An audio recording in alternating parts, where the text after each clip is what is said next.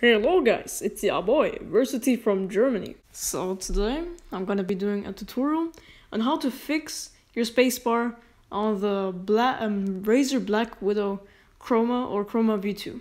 So as you see, my spacebar is out, as you can see. Then we go on the next picture. You need these two pieces, these two pieces over here. As you can see, we have the metal bar over here. So yeah, you want to you want to pick these two, and then you want to go to the metal bar, and then you want to put these pieces on the long side in the front. As you see in this picture, the long side is at the front. Yeah, so you just want to put that in the metal bar over here, as you see.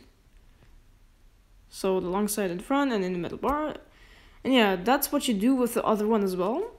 And then you want to put it down like this. As you see, on this side, the thing is at the front, like on top, where you can put your space bar in. Like you can put those pieces in your space bar, And yeah, you want to make them face upwards.